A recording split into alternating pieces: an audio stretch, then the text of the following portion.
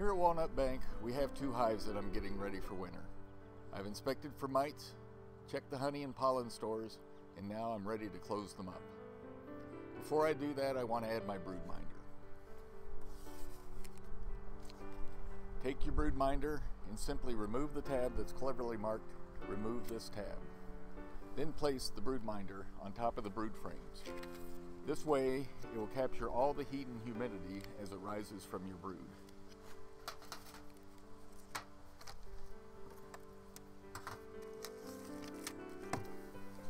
Girls. Once installed, download the app from the iTunes or Play Store and start the program. The app will automatically display the status of any hives within range. And voila, your hive has entered the 21st century.